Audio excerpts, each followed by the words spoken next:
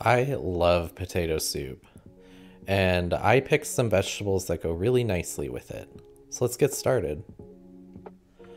First, we have a leek that I have cut in half and washed very thoroughly. Now we're cutting these half moons. Not super thin, but thin enough. As you can see, the leek has a lot of layers, and I'll show you in this really bad close-up.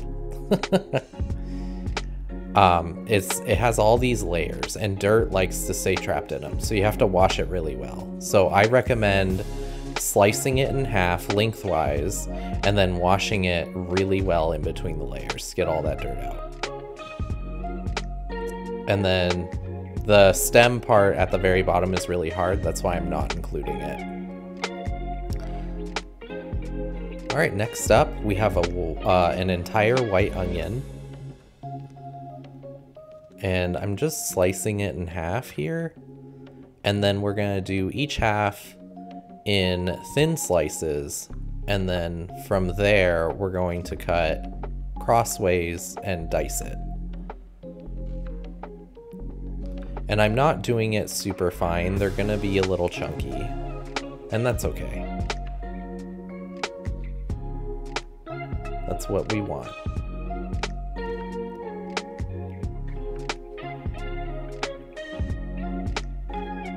And I'm going to do that to the whole onion.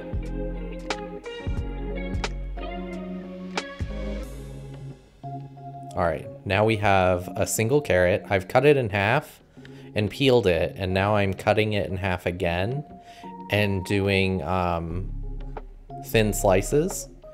The bottom end was a little thick, so I'm cutting it in half lengthwise and then cutting those halves in half again lengthwise.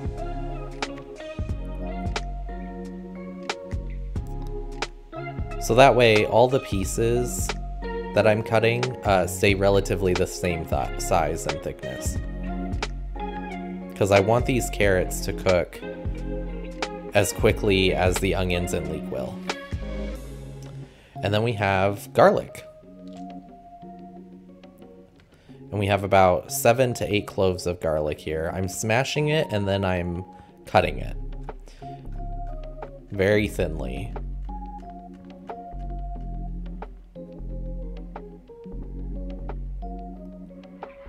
Alright, once you have all your vegetables cut, go ahead and heat up a pot and put a little bit of olive oil in there. I do about 2 to 3 tablespoons. And then I dump all those vegetables and the garlic in all at once, so it can all cook together and the flavors can mingle. And you can see on the left there I'm cooking bacon. That can be used as a garnish on top. If you like crispy bacon, you can like cut it up into little bits, that type of thing. That's the idea I had while cooking the bacon. But it doesn't turn out very well, unfortunately. But it is a good topper. All right, now I'm just stirring it to make sure the olive oil is just coated all on the vegetables.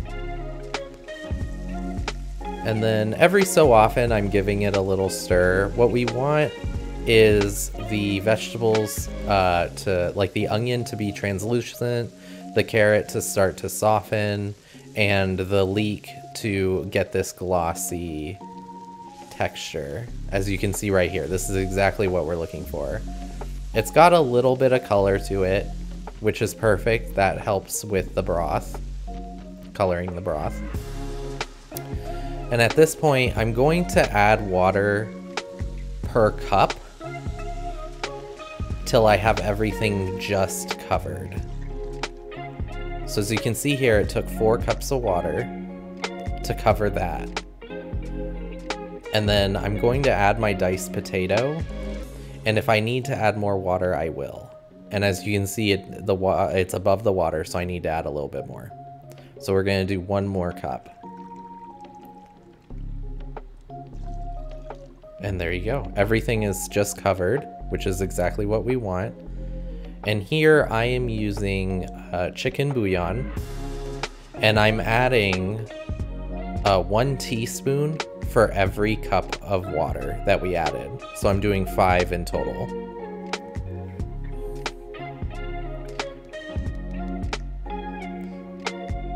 And just a pinch of pepper.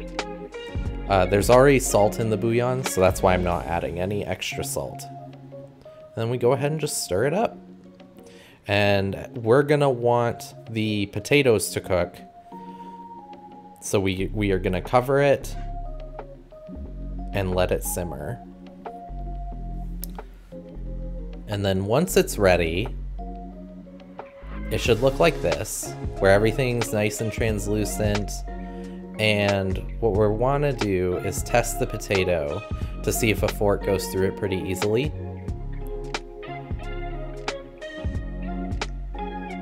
And it does.